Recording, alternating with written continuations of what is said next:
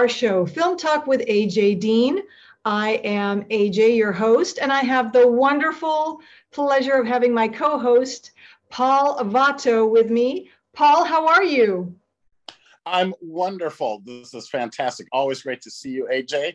And Chelsea, as always, also great to see you.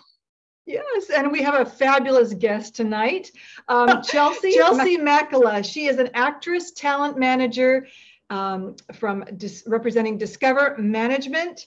She's also had a recent production that you can see on the screen, Events, we're going to talk about, releasing February 15th on Apple TV. We're going to speak about her other current projects. And we're just going to start right in on it. Hello, Chelsea, and welcome. Hey, thank you so much. I'm so happy to be here. Thank you for having me. We are thrilled to have you. Isn't that right, Paul? 100%. I'm so looking forward to this all day. This is our second show. We get to meet here virtually. I just want to say, Chelsea, you have done some amazing productions. You've been an actress. You've been on both sides of it. So you have that advantage of wonderful perspectives, knowing right on set on the production and behind the scenes, and also the talent literary. Can you tell us a little bit about that and your perspective on it and what the advantages are?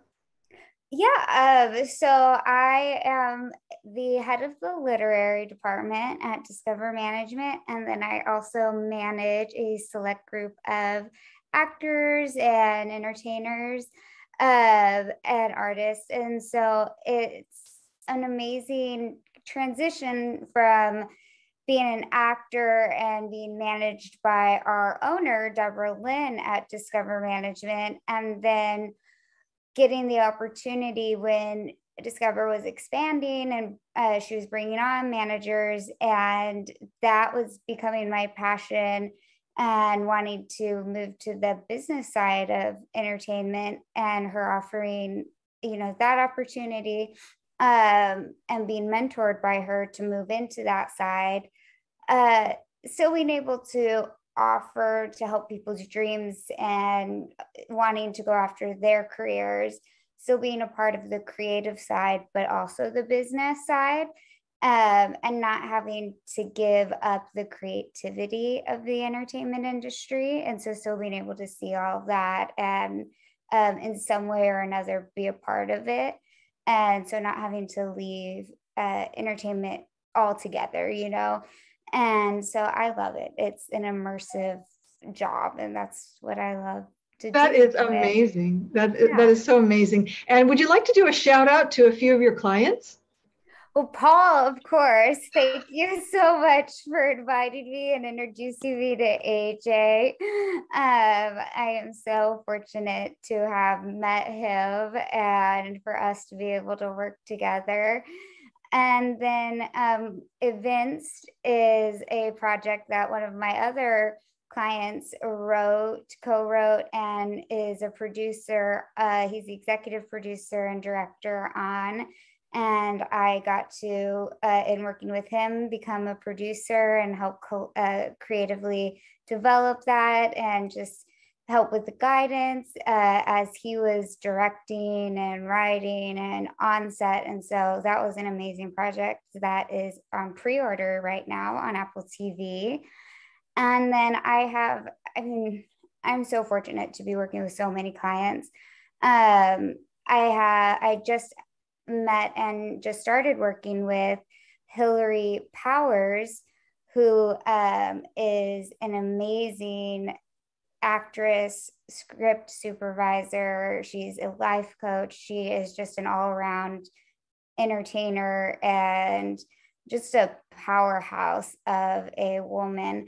But she started her career as Sally in the Charlie Brown Peanuts show, which later went on to become movies and comic. It started as a comic strip. And so I'm very fortunate, like I said, to just come across so many clients. I have Lapreece Roman, who she had 2 movies come out, and Christy Kate, who is well known for voiceover, and she's doing acting and writing. And so I have some amazing clients, Christy and Caitlin Kleppinger, Jacob Seidman and Julie Phillips, who collaborate. Wow. And so it's just, to name everybody would be just going and going. But I'm very fortunate. Talita Real, Jacob Seidman, Price Trochet, Troy, my client who will be on Bel Air, that is coming out this month, the Fresh Prince remake. And so I'm very fortunate to meet. Congratulations. Well, they're so blessed to have you as a talent manager. Wouldn't you say so, Paul? Over to you. I would say that 100%. We are very fortunate, the ones that get to work with Chelsea. I mean, it's amazing what she does and goes above and beyond the call of duty to get us into shape for this crazy career that we've chosen. So yeah, it's wonderful to be able to work with her. Yeah, 100%. You guys push me. It's crazy. They push me. They come with me with ideas to me, and then I want to give feedback, and they will give feedback, and I end up being up thinking of more. Amazing. I love that. It's a great synergy. It's a wonderful relationship, and I'm so happy for everybody that is represented by you, and also for Paul and you. I wanted to ask you, Chelsea, what is your greatest achievement so far? Oh God. I think I always go in my personal life, it would have to, and it's not so much an achievement, but just an overcoming. And at the time, I didn't think of it as an achievement, but looking back, I overcame the obstacles that were put in front of me, of overcoming and I guess defeating pediatric brain cancer. And that's so much of what molded me into the way of how I see the world and see things as an adult now, or I guess, where I am in my life now. And that's amazing. That is incredible. Yeah. And I think that feeds into my career and how I work. You're unstoppable, Chelsea. You're unstoppable. And so I don't see many things as undefeatable or unattainable, just because I think there's always something, another way or another road or another, way of thinking of things, because I was told so young that, this is undefeatable, or so many people don't live through this, or, there's only a 5% chance. And my family was very much of the mindset, well, why can't she beat that 5%? And so when I hear, only 2% of the people make this or get there, then I'm like, well, my clients will just be that 2%, I love that. I love that. And that resilience and that good energy and that never give up spirit that you have, Chelsea, is what sets you apart and makes you unique. That is yours and yours alone in your style. And I love that. Don't you, Paul? Yeah. I mean, it's mind blowing that, what the human body can withstand and overcome and accomplish. And then, and you're right. A lot of times we see things and we're like, oh my God, this can't, I'm not going to make it, because such few, especially in this industry. But then to know the way Chelsea thinks, it's amazing. I mean, that you were able to defeat that, and being just such a small percentage and still being able to not only defeat it, but then go on to be successful and all that. So, wow, I think it's a great story of inspiration and motivation. So thank you for sharing that with us. Oh, absolutely. I mean, I think so many people have stories, and, everybody comes up against something that they're defeating or overcoming or overcame. And that's part of the reason why I love literary. So many people share their stories with you. And I love that I have been given, and what, Deborah Lynn allowed me to work with and discover to help people share their stories. And so it's amazing the things I hear and are, sent. And I always try to find some kind of way to help people when I can. That's amazing. That's amazing. How long have you been with Discover Management? I don't remember if I asked you this when we first connected, but how did I mean, she was your manager, and then when she opened up the and started expanding, is that when she that's when you came in? So how long ago was that? And then did you just start out with literary and then transfer also as well as to managing some of the other clients? Sorry. Let's see. So it's been over 10 years Okay. now. And then there was just a point in time where, I didn't feel that feeling that I had always felt for acting, where I was like, I'm going to wake up and I'm going to do this, and I'm excited to get auditions, and I'm excited to even like book things. I just started losing that slowly. And I was more excited to see how like my publicist was managing things at that time, and how Deborah Lynn was managing things. I was more excited to go into the office and like sit there and watch her do things. And I was finding myself so interested in that side of the business, and more excited to just, like I said, like go in and watch everything and learn. And we had a meeting one day, and I was explaining this to her. And that's when she said, well, here's what I'm doing. Why don't we start talking about the possibility of this, and I'll teach you. And I was hesitant because it was something I had worked on my whole life to build this career as an actress. And then all of a sudden, in a moment, to be like, yeah, sure, I'll just leave it all, and become a manager. She, felt that hesitation, and she was like, think about it. And while you're thinking about it, we can teach you. And I was like, okay, all right, that's fine. And I was working on a script at the time with one of my co-writers, and we were already in there writing and building things and stuff like that. And so I was in there already, and I was like, well, what if I started a literary department? And she was like, what? I was like, yeah, we just start a whole new department. And she goes, and then I think I surprised her. And so it became this mentorship of like, okay, if we're going to do this, we need to do this right. We're not just going to start a whole new department. Like, so it was a little bit of a mentorship for about two years inside before we announced everything. And really me learning from people who already had departments, or who were literary lawyers and things like that, and who really knew what they were doing. So that way, when we did go public, I knew what I was doing. She knew more about how to help me with questions in the literary world, and we were really prepared for what we were doing. And so I was managing for a while, and then we announced the literary side, and then the pandemic happened. So we all went remote. But it was all in good timing, and everything's been wonderful. I truly am so blessed to have her, and so happy. I'm so happy for you. This is a wonderful win-win situation as well. What is it that you love about the literary world versus the acting world? I love to see it all come together. I mean, some things can literally just be, it's funny because some stories are so complete and obvious why they should be a story. It's already written itself.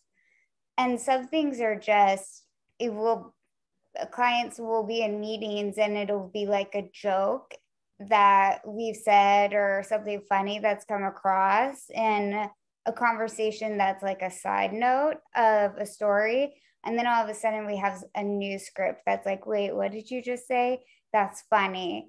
Here's the character, or here's the log line, write it down. And this should be something. There's something there. And then 2 weeks later, we're writing on a whole new story or theme or something. And it's so cool to watch those stories develop, or that character develop, and then you have a character that has a whole world being written around them.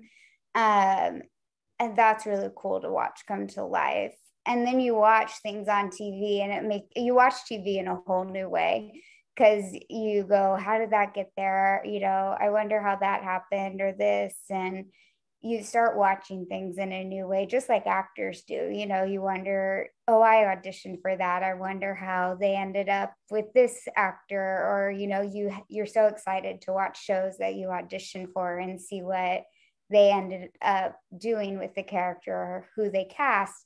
You know, writers and I watch television so differently. And then I'll talk to my clients and be like, did you see that? Did you see that theme or this theme and these characters? We should like create something or do something with the plot written out like that. And so your mind is just thinking constantly. That's wonderful. And Paul, did you want to ask Chelsea another question? I don't know. I mean, I don't know how much we can talk about certain projects, but I'm excited to always hear. I mean, you probably might want to mention Chelsea had a great article in what was that magazine or the electronic magazine, maybe Chelsea, that mentioned. I think now there's been several, but they were also kind enough to mention my name, or they went through your roster. They were wonderful. Yes. Wow, LA Wire, that's congratulations. That's amazing. And when was that? Where can we see that? That was in January, and I didn't know they were going to do this. They did an article on me and they just said, where can we find your roster? And I said, oh, you know, on IMDb. And then my clients follow me and I follow them. And they said, great. And, you know, we're going to mention your clients. Do you want to handpick them? And I said, no, absolutely not. Like, I am not handpicking my clients you mentioned. Like, no.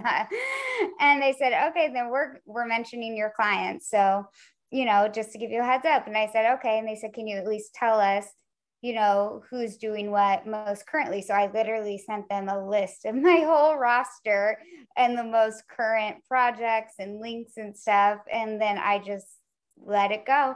And I was, you know, I was anticipating like, who would they mention? I wonder. And it came out and they mentioned like 10 or 12 of my clients. Mm-hmm. And so it was so funny because when they called me, they're like, thank you so much. I'm like, I had nothing to do with that.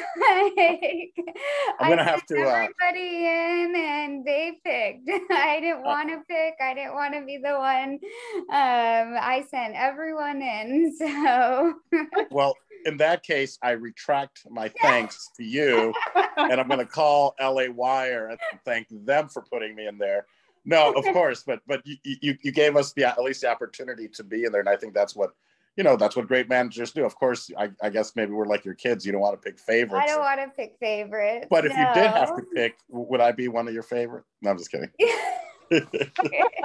But I love you all equally. That's what my parents used to lie and say. Absolutely, yeah. I would take my mom aside. And she would say, well, I've loved you longer. And I was like, well, yeah, but I'm a year and a half older than her. But she goes, exactly. I've loved you longer. So that's a great answer. Yeah, it's a great answer. But that's awesome. Of course, it was an honor to be mentioned in the same article as Chelsea. So that was. Oh, you are so kind. Congratulations. Wow. So this is wonderful. So I do want to mention, Chelsea, that you were in Dance Flicks as an actress with the Wayans brothers, right? Yes. And then also, you've also got the production Bothered. Can you tell us, it's new web media. Can you share with us a little bit about that? Yeah, so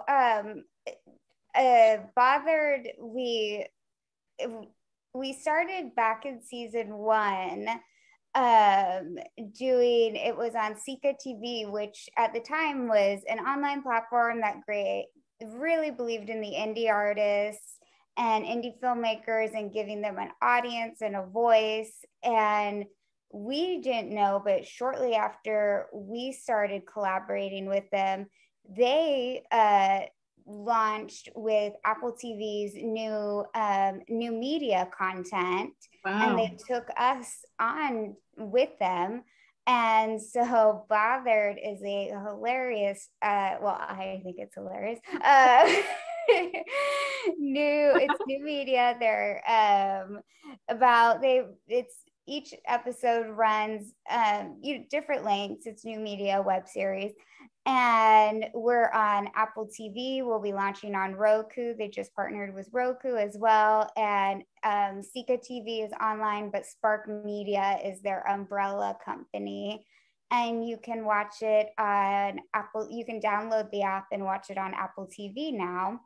And soon, in about 2 months, on Roku as well. Or you can watch it on your computer at sika.tv. And it's Julie Phillips is the writer, and she's the creator writer, and then Emerson Niemczyk is the co-creator, and he directs a lot of the episodes. And they're just all about bringing all perspectives of comedy, and they bring co-collaborators on, and it's hilarious. We are releasing the second season March 3rd, and then we have already been picked up for the third season to launch outside of Sika, where they let indie creators, and then Apple is who's kind of allowing what and where who they're gonna launch onto their new media platforms. And so we've already been greenlit for that. That's awesome, and that is truly amazing. And so also, Evinced, did you want to tell us what is it a thriller? It looks like an action-oriented feature film. So it is a sci-fi, like fantasy action thriller. It's about a time traveler who starts telling people in current time warnings of what is going to happen and what they need to do to avoid kind of chaos in current day, how they can make different choices to avoid things. And it's all about what would you do, what would we do as the audience if we got that chance to make a different decision to avoid, different chaos or different tragedies or different political kind of thriller things. Would we listen to the future if we knew? Would we listen to somebody from the future, or would we kind of blow it off like, oh, this is just a social media hoax, or this is just a YouTuber or an influencer trying to mess with us? Would we really take it seriously at this point in current day, with so many social media platforms and so many people trying to get followers? How would we know if it were somebody real from the future? So how would we vet them? How would we exactly vet? And that's what this is all about. If time travel were real, how would we ever know, with so many people saying or trying to trick with social media, oh, I'm from the future? Because you see them all over TikTok, time travelers and this and that. And so how would we know if somebody were actually from the future trying to warn us? And I love it. It's a real time traveler warning, and people don't take it seriously until so many things start aligning. I love it. I love the story. I love time travel. Don't you, Paul? I absolutely do. And I've been watching a lot of sci-fi. I mean, on the flight from Florida here, I watched Dune, and there's several other programs that I've watched, where you can download your conscious, and reprogram it. And I was thinking, like, I mean, I guess that's what, now, Meta or Facebook announced, that they're using avatars. I'm like, so, I mean, how much different is it to make this avatar and then program it to talk like you and, be snarky like I am, and then it can live on forever? Like, oh, I feel like talking to Vato, and here's his avatar just making dumb jokes. You're like, oh, that's him. I remember, So I love all of these sci-fi and fantasy. So I can't wait to watch it. And I'm glad to know that it's your project, really, and that's wonderful. Yeah, I love sci-fi and futuristic stuff, and just making you think like, oh, well, where are we going? What if the future looks like this? And with science and technology, especially virtual reality, it's also sure interesting. Oh, I love it too. And I do want to ask one more question. And Paul, then you can ask whatever you want. I do have this question that's really pressing. It's important to me. Chelsea, can you tell us what your pet peeves about the industry are, or what changes are needed, please? Oh, pet peeves or changes. I think we're headed down a really good path as far as changes. Um, when I was an actress in my younger years, like around dance flick, I weighed, closer to 300 pounds at the time. And so I was very boxed in into, I was only this type of character in these types of roles. And like I maybe one or two times in my whole 15, 16 years of being an actress went out for a lead because that's just not, that wasn't an option at that time in the industry. Whereas now we see breakdowns, and I see breakdowns for my clients where it'll say, we don't care what ethnicity, what body type, for both men and women, or, however you identify. We just want somebody who fits this personality, who fits how this character is written. We want to see everybody for this.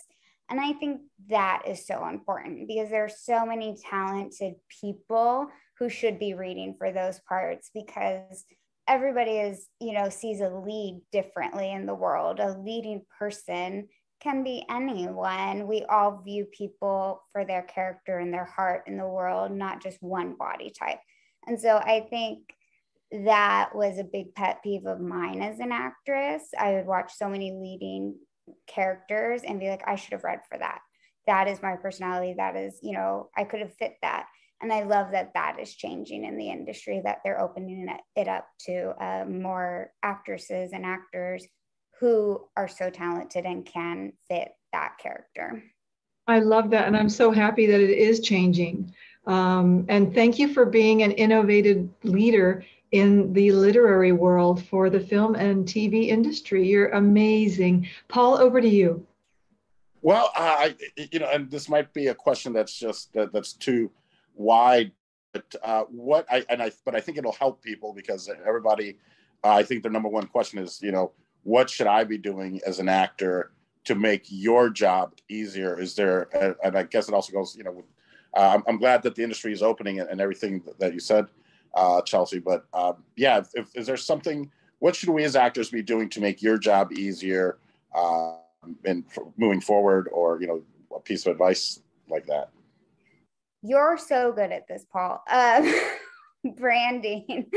It is so much easier when you know who you are rather than changing to a trend of trying to become somebody else who already knows their brand and thinking, oh, well, this person has, 300,000 followers or 15 million followers, so I should copy them. No, that person is successful because they know who they are. And that's why people want to hear from them.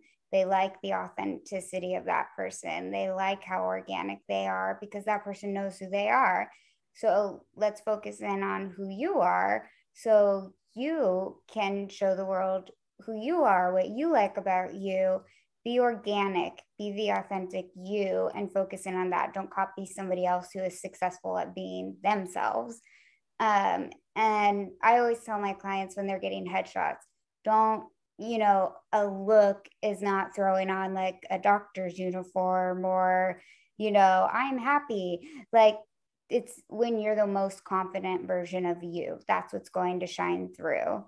And it's all about when you're the most confident and authentic version of you, that will show through to casting, that will show through to your followers in the world. And that's who people want to ultimately see on television or film. And you're great at it, Paul. That is why you are so successful.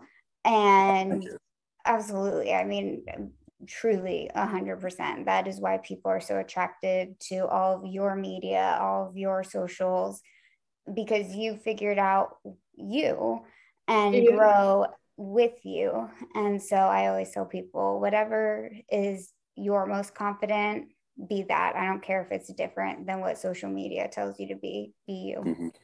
Wonderful. Thank you. Mm-hmm. Thank you for you so sharing. much. Yeah, I Yes. love that. And Paul, we love Paul, don't we? Paul, you're great. You're amazing. I'm so honored that you are doing this with me.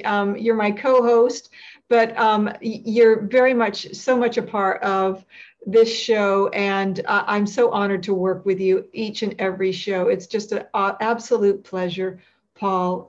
You raised me up. You helped me, so I can't do it without you, and I love it. So thank you so much, Paul. I know.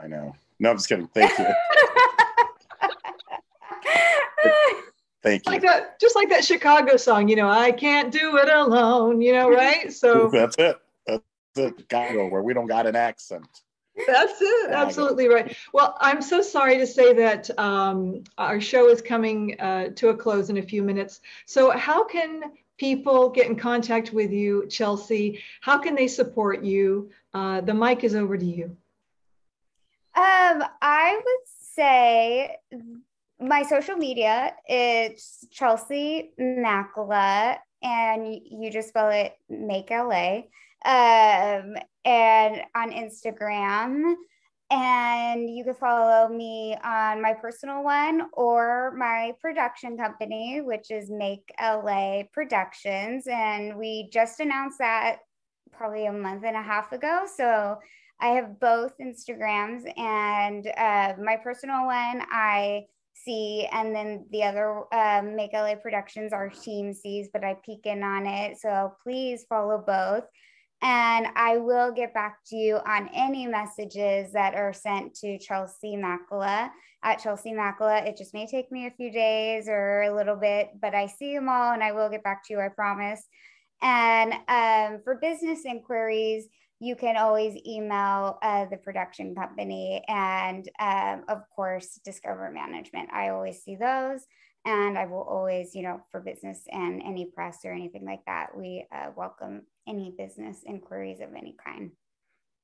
Wonderful. Well, thank you so much, Chelsea. You have been an amazing guest. And Paul, thank you so much as well. And I just want to say to everybody out there, until we meet again. Thank you so much, both of you. This has been wonderful. I need a fan. Thank you, Chelsea. Thank you. Bye-bye. Bye. Bye.